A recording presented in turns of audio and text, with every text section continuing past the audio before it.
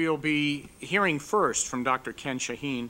He is the Senior Vice President of Ancestry.com, well-known online resource for family history, and General Manager for Ancestry DNA, where he leads the development and commercialization of population genetics at the website, which is the same name, AncestryDNA.com.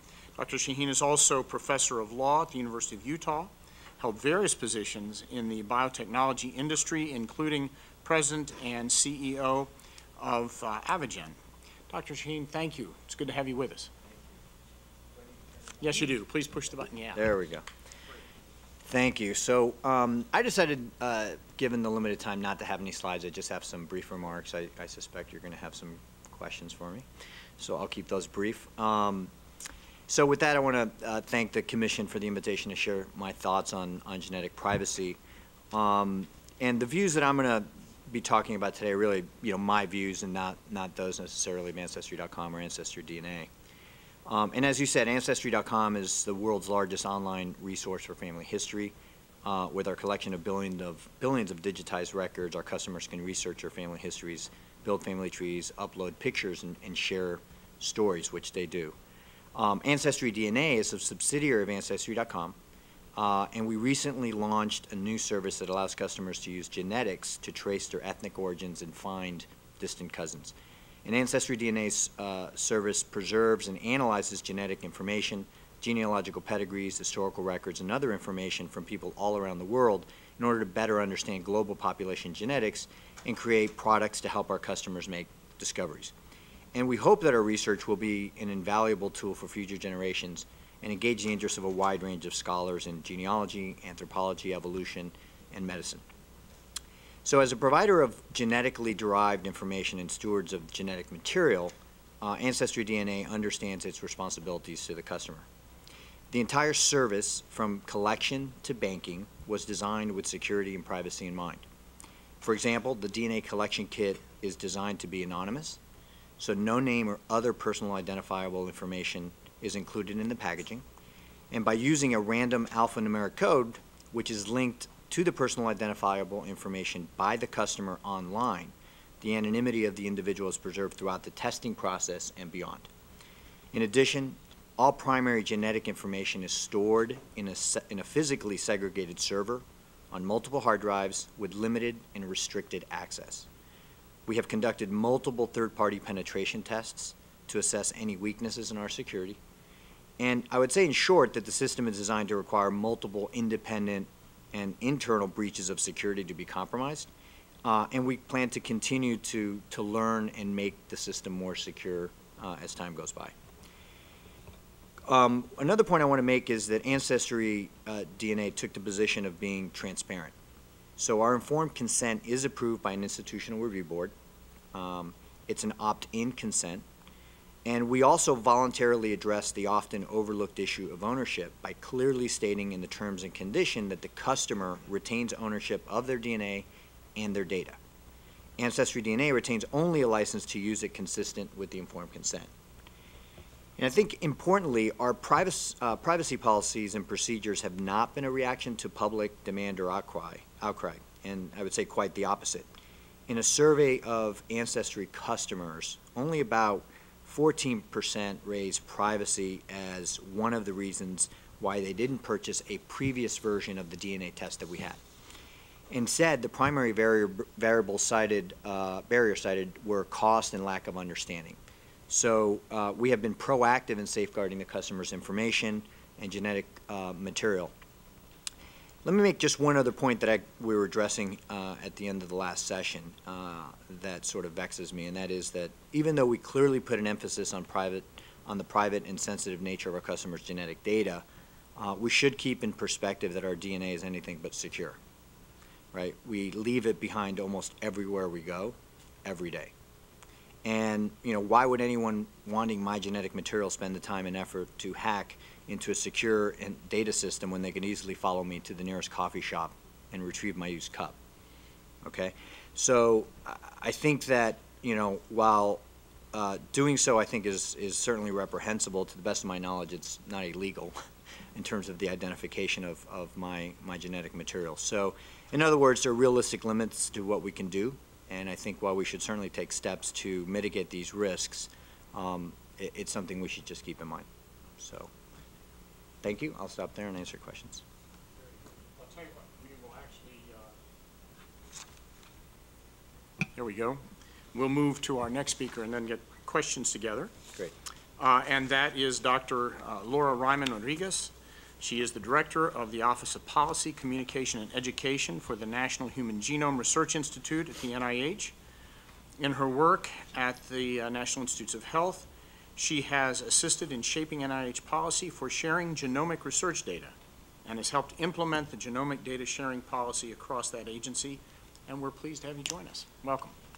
Thank you, and I'm going to break the trend and I'm going to use slides, but I'll do my best not to let them slow me down, and hopefully they'll be useful in going through this.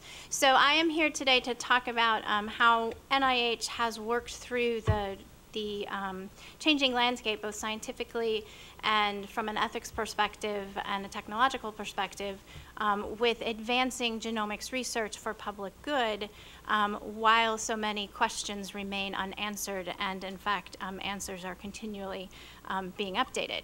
So the focus of what I will talk about is the model that we created through the data sharing policy for genome-wide association studies, which has now been in place for approximately 5 years. And this policy created an expectation for sharing of whole genome information in a central NIH repository. And so it was an extension of data sharing practices that had been in place in our long-held belief at NIH, but in this case, it removed any type of monetary limit, whereas previously data sharing had come with a certain level of investment in a grant or an award.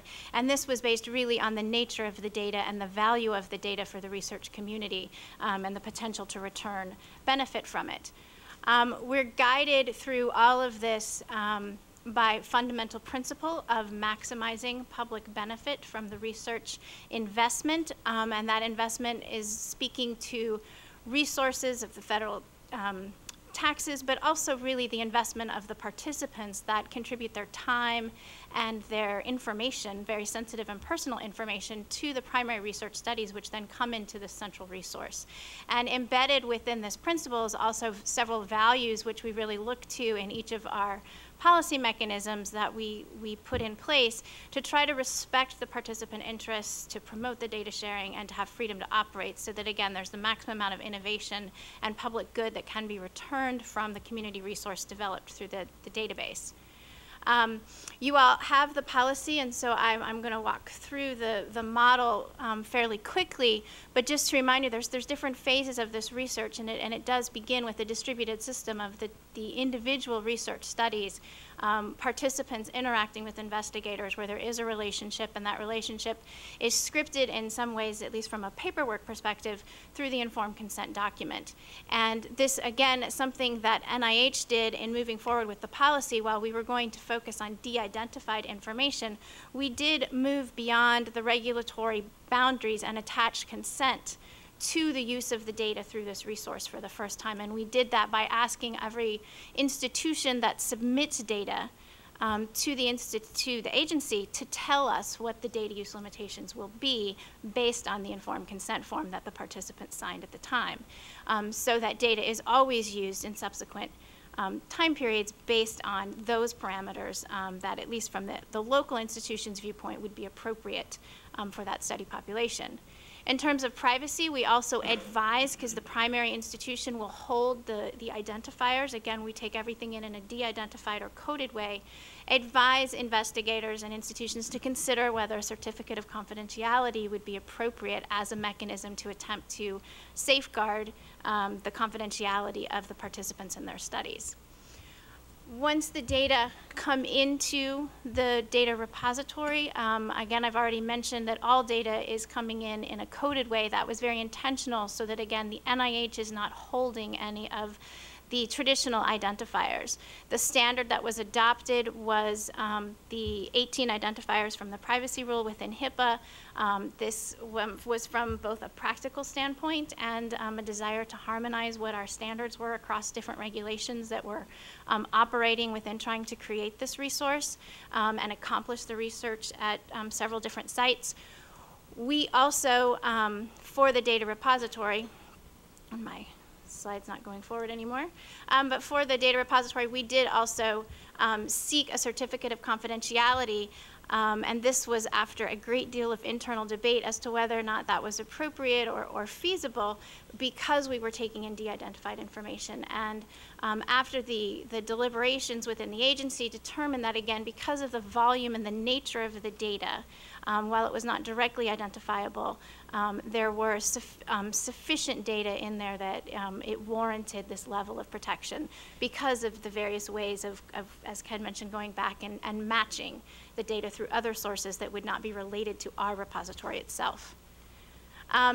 From a technical perspective, I'm not going to get into specifics here, partially because I can't talk about them very well, but partially I just want to mention that, of course, the security in terms of firewalls that are built and how the data is managed internally for the resource is layered based on the type of information that we have. So all data comes into the basic firewall within the National Center for Biotechnology Information, and then when it first comes in, it's behind another firewall that has a particularly high level of security, because that is the data that we are still needing to confirm does not have any identifiers. And then after that's been confirmed, it moves over to another layer. All of this is very much locked down even internally within NIH to only the dbGaP staff. At the level of data users, there are also expectations for anyone that NIH provides access to that they are able to meet particular data security standards at their local institution.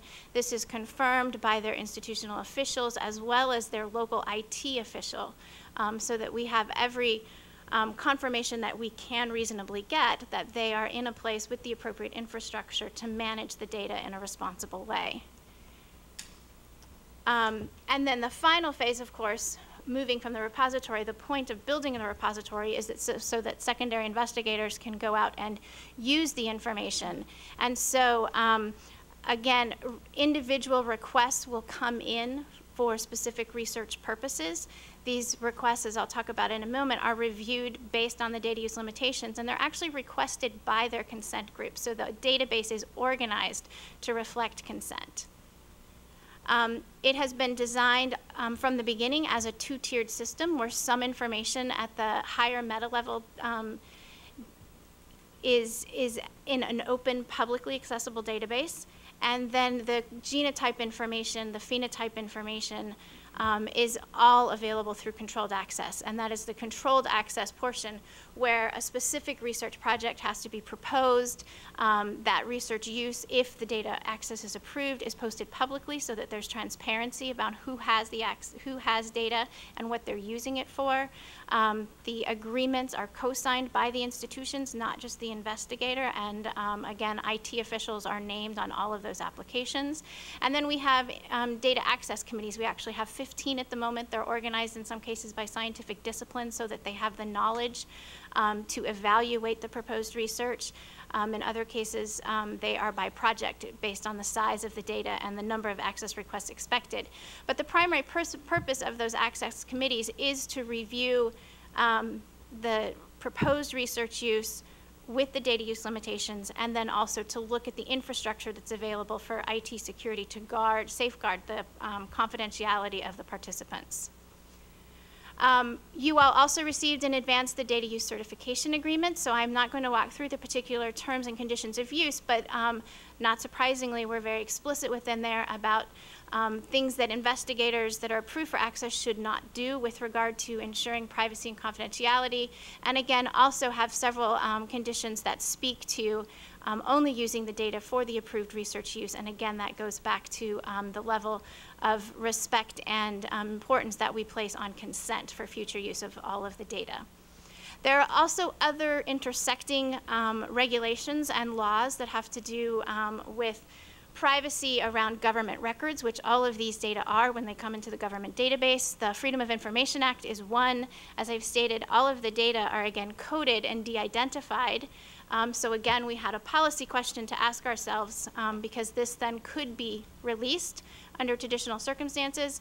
But after looking at, again, the volume and nature of the data, the NIH made a policy decision that they would intend to deny FOIA requests that came into this so that we could assure participants that we would not, that any access and use of the data would be for research purposes, and it would come through this controlled access mechanism with the review by the Data Access Committee. This policy was looked at by a working group of our advisory committee to the director for the NIH director, who took a look at all of our policies and protection mechanisms for this repository when it was first launched. And they recommended going beyond this policy level decision for the FOIA request and actually trying to seek a legislative exception so that the most robust protection could be available to, again, ensure the public that their data would be used for research purposes only. Similarly, compelled disclosure through subpoena authorities is another issue that we received a lot of comments on and that we had concerns about. Again, I've already mentioned the certificates of confidentiality that we put in place to try and protect that issue. Also within the policy, and I will finish up very quickly, we allow for exceptions to data deposition, recognizing the fact that there will be reasons not to deposit the data where it's not appropriate in dbGaP, and some of those do have to do with places where we have very localized or identifiable populations, and privacy may be a greater concern. Our data use experience to date, the numbers are up on the slides, and the point here is just to note that the resource has been growing steadily. There are over 300 studies in the resource now. We have over 3,500 approved projects. It is contributing greatly to the scientific literature and advancing our scientific knowledge. And our experience in terms of problems with this has been very low, relatively speaking, and they have largely revolved around technical issues, some small compliance issues, but nothing malicious has come through in our ability to monitor this. Stewardship is important. We've talked about trust before the other speakers have, and I think that's something that we also built into the system from the beginning. We have our top-level leadership at the agency that engages in the policy and looks at how the policy is being implemented locally in terms of at the agency as well as extramurally on a regular basis. And that has proved fundamental to our ability to deal with changing technologies, changing methodologies that alter the context of what is or is not identifiable in the data resource. And then I'll just end, I guess, by projecting out to how this is all put together. I mentioned at the beginning that we're dependent upon a distributed system of research, and so there are protections in place at all of the local projects, the local institutions, there's oversight, and then at the highest level, there are national level policies and regulations that we're dependent upon and which we try to use as instruments to guide what happens at the finer grain. But all of this is happening in a context where around trust, where we have oversight and policy, researcher conduct, and research community conduct contributing to the generation of public trust. And public trust is fundamental to the ongoing support of these activities and to participant willingness to actually contribute to the research. And without the participant willingness to contribute to the research, we will not move forward at all. And I will stop with that. Thank you very much. Well, actually, okay, I'll hold mine. I'll go, no. Go ahead, and I've got Amy first and then John. I want to say something and ask a question about coffee cups, okay?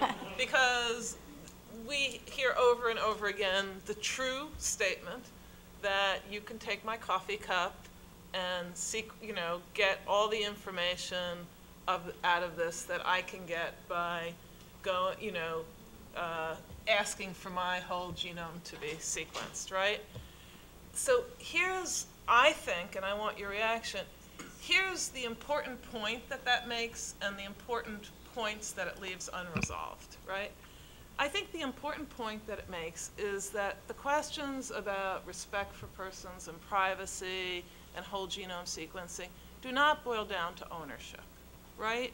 Because I can't own what I leave behind. It's just, it's whether, right?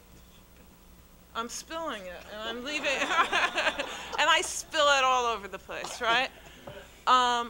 So, however, I mean, so I think that's a very important point to recognize.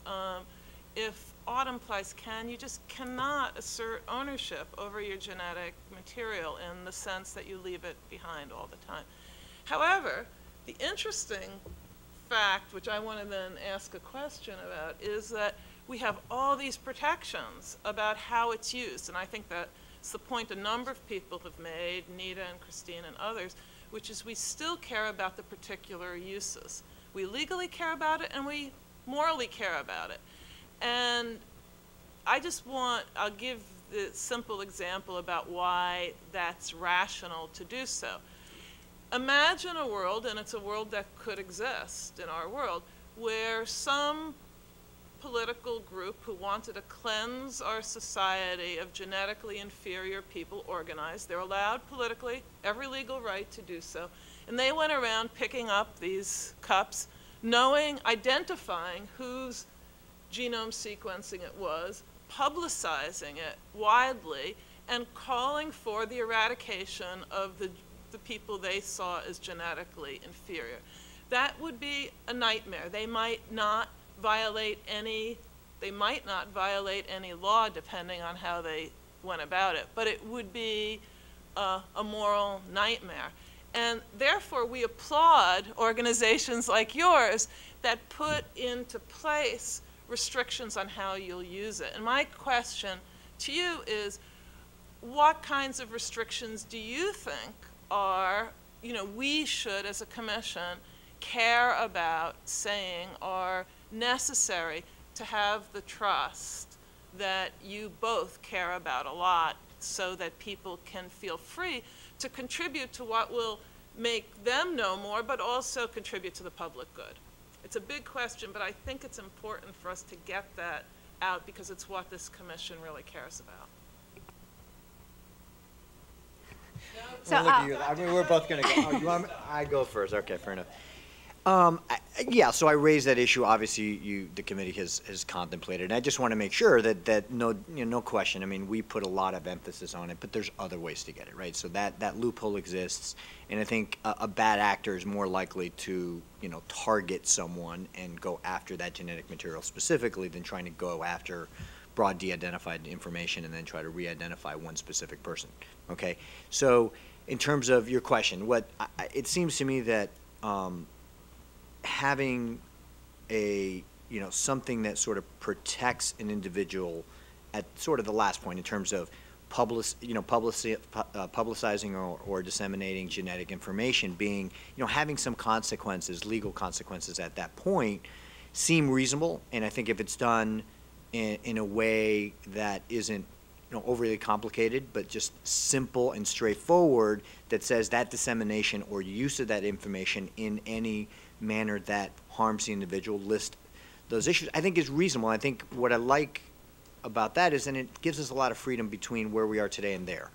And I think, my concern is if we try to get too complicated, then we are, unfortunately, can't see all the consequences and can't see into the future. And I think we may get ourselves in a situation that we regret later. So to me, I would try to go to the extreme, if you will, and just create something simple to that extent. Sounds like our principle of regulatory parsimony. Yes. And I would concur with the fact that simplicity here is probably what would be most beneficial, and just because it's very hard to parse out exactly what would be appropriate today versus in the future.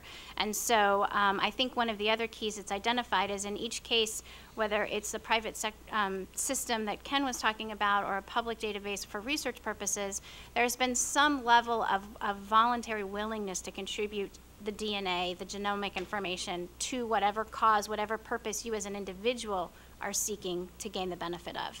And so respecting that I think would be fundamental. And then there may be some, few cases that could be identified where there could be harm, discriminatory practices. We have, the Genetic Non-Discrimination Act that's already in place for some situations, but not all situations. And so I think it really does come down to protecting who can have access under what circumstances that largely involve individual willingness, and then also general good and not harm in terms of the use. Actually, I've got John and Nita next, but I've got to follow on this one because it was actually the question I had in my mind. To what degree can we really separate data use and data access? And if we were to, as a commission, recommend pretty strong controls on data access, for example, does that leave enough room to do good science out of data use, right? For example, I can ask Google how many people are pinging a website, or I can ask someone how many people are pinging a website, and that's a question about, that's a use question, as opposed to asking them, I would like a list of all of your people to determine how many are pinging a website. Can we, in fact, control access to genomic data, still do good science, because we can be more prescriptive about the use of those data? Can those things be separated? I'm not sure I would go so far as to say exactly how they can be separated. In my world, they're very much tied together. And I think you would want to keep them linked so that access is only appropriate if you have a use that's consistent with what, again, the individual has provided for. So for research purposes— I'm actually asking the reverse. Is there an expectation that we must give access in order to do good science, in order to have scientific use? So in that regard, I would say that it comes down to if the access is not provided in appropriate ways, it constrains the questions that can be asked. I need to be educated about the certificates of confidentiality. I understand that, I think it's admirable that you are, as a matter of policy, requesting this from all users. But I also understand that a very small proportion of users out there actually offer such certificates in the wild, as it were. So, what's the coverage of a certificate of confidentiality? How large and fine-grained are its teeth? And what sort of protection do they offer with regard to inquiries from, say, law enforcement or Homeland Security? Okay, so certificates of confidentiality, I'll just start with the fact that they're not perfect and acknowledge that up front. I think it's an existing mechanism that we have, and the coverage, to speak to your question, is by study. At this point, the way that it has been implemented under the Secretary's authority is study by study, which is why we can advise individual investigators that are collecting genomic information with identifiers to consider the appropriateness of requesting a certificate, but we can't automatically at this point in time issue it for genomic information. The extent of the coverage, there are varying reports as to whether or not they work, whether or not the courts will honor them. It's a protection against compelled disclosure too, so that's very important because anyone can volunteer it. And so when the investigator is providing a certificate, he's saying and promising that he won't do it under compelled circumstances, except for certain reasons of public health that are spelled out. But if the individual notes to someone that they are in the study, or the investigator might decide, or an institution might decide, so it is not fail-safe. And again, it is another area where some stronger protection could be helpful to engender better or more public trust. And we looked at those issues and tried to think what we could do, and the mechanism that we have used was the extent that we could go under existing policy in terms of keeping it by a project basis, seeking one for our project in dbGaP. Quick follow-up. So what amount of extra additional protection does a certificate of confidentiality provide over and above the boilerplate confidentiality information in an informed consent form? So it is designed to provide a level of protection, a grant of protection from subpoenas, so that it can be used in court. The concept is that it can be used in court so that an institution can say, I will not provide, under the protection of this grant from the authority of the Secretary of Health and Human Services, the identifiers that I may possess for this study because I have been granted a certificate of confidentiality. So as you can tell, we've been thinking about this use versus access issue a good bit, and I think both of your comments today were really helpful in articulating that. And I want to follow up a bit on Amy's question about thinking about the different types of uses that we might need to restrict if we were to ensure the trust of individuals. So trust, whether it's to participate in studies, trust to use commercial services, my intuition hearing the conversation is that restriction on access is only needed if we don't have restrictions on use, right? The reason you would restrict somebody's access to it is because you don't have adequate protections on the other end against potential nefarious uses. And if you had adequate protections for potential nefarious uses, then you wouldn't need to restrict access unless there's some independent reason beyond that that we think individuals' trust would be compromised. And so thinking about some of the areas in which you might want to have restrictions on use, discrimination, so beyond GINA, likely beyond employment and insurance for other purposes as well, including probably those that Amy mentioned. Or like a number of states have done, prohibiting the impermissible sequencing of information that isn't your own, notwithstanding a separate conversation about property and who owns it. And so that would prevent the average person who picks it up on the street from being able to actually sequence the information. Are there other ones beyond discrimination or somebody who picks up the coffee cup being unable to use it that would be needed? And do you agree with my intuition that if you had adequate protection on use, that you wouldn't need to restrict the flow of access of the information?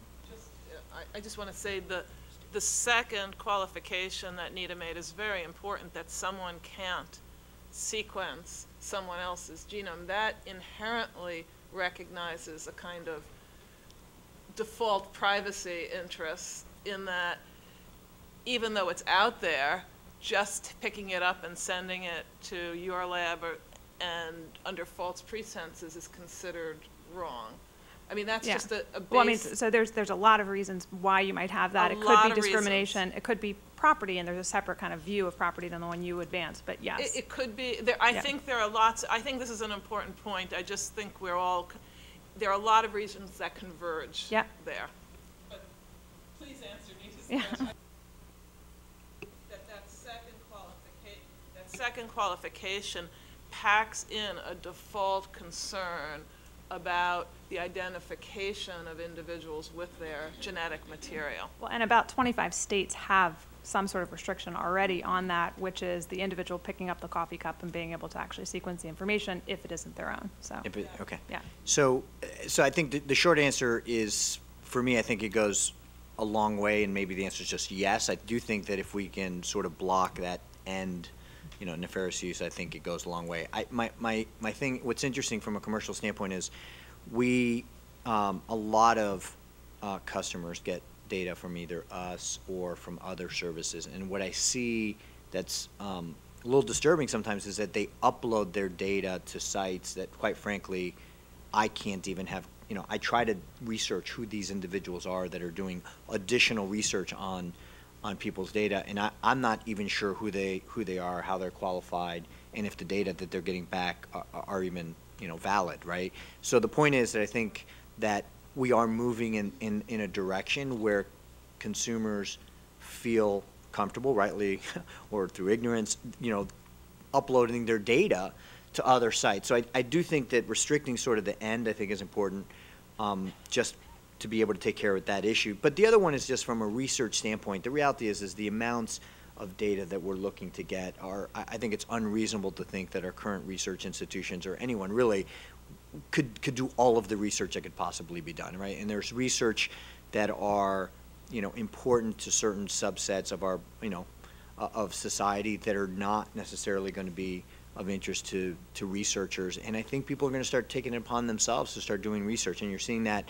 through advocacy groups and things like that. And so I think being able to, the more access we can give and feel comfortable, I think we would certainly be moving our mission forward of extracting as much information from this genetic information as possible.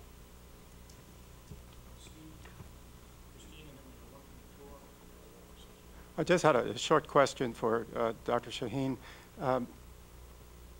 In your privacy statement, Ancestry DNA speaks about aggregating individuals for targeted advertising displays, and I just wondered how that is done in the field in general, and does this include genetic or only demographic information? So maybe I'm not, when you say aggregated information, you're talking about genetic Bundle individuals information into groups for targeted ad displays?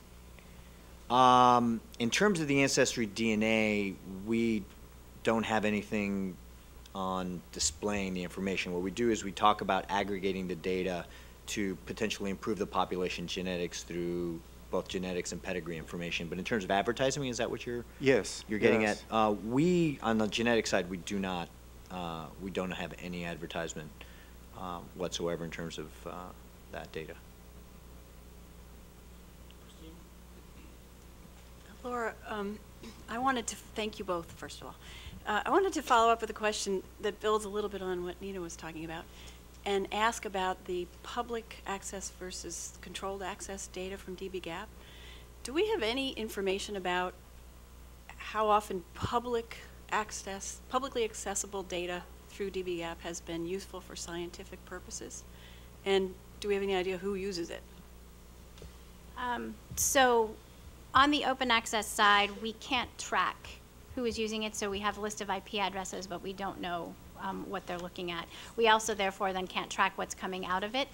At this point, for dbGaP purposes, the information that is there publicly from a data perspective are aggregate level information on the clinical side or the phenotypic side, but all of the genomic data has been moved behind controlled access now. And so there's some information that's of sort of very superficial value to the scientific community to get goals around allele frequencies so that they can do some quick comparisons. But it is something that we hear from the community, that some of the basic descriptive information from aggregate genomic data is not available publicly that could be very helpful, and they actually have to apply for the individual level data to get even just aggregate, even if that's only what they have asked. We've just this week have put out a pooled set of aggregate data so that through one request, it's still behind controlled access, but it's one request so that scientists can come in and have access to 14 general research use studies, so that those that are just looking for large volumes of aggregate data or to cross-check what they're seeing in their study with what has been seen in many other populations, they can do that more simply and not have to go through the individual request process or gain access to data they don't need, which is an important policy concern. And so what I can also say is that for other data that's not part of dbGaP, but for things like the HapMap project or 1,000 genomes that NIH also runs, where there was very broad consent for future use and for open internet accessible data release, the numbers that we have on that in terms of people accessing it far exceed the numbers of people accessing dbGaP. So we do know that disciplines beyond biology or other things will use the large volumes of data accessible through those open access portals. And we are restricting by virtue of the controls we've put in place for controlled access, who is coming to the data. And so that's, again, a pressure point that we seek to balance in trying to work through the policy. And I guess I would add in response to Nita's question, too, about the access. I think having broad controls or protections in place for appropriate use would indeed be outstanding from my perspective to have and engender a great deal of public trust. But I think you would still need to contend with, as a society, the wide variety of individual and cultural preferences around use and access to the data that couldn't be encompassed and just solved through some higher level legislative protections or other things. So those would be important. It would be important to have teeth to those bans, but I don't think they will cover the waterfront of questions and issues from the ethics perspective of how the data are used.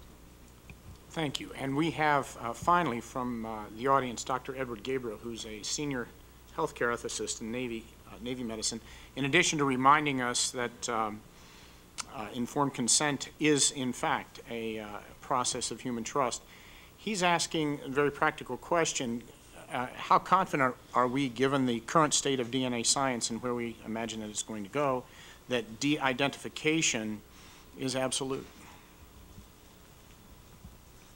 So I'm going to speak for myself right now and say that I don't think the de-identification is absolute. I think even in the 5 years that we have had dbGaP going and the policy in place, it has shifted dramatically because with the increased power of the statistics that we make possible by large data sets, it changes what is possible in terms of identifying unique patterns.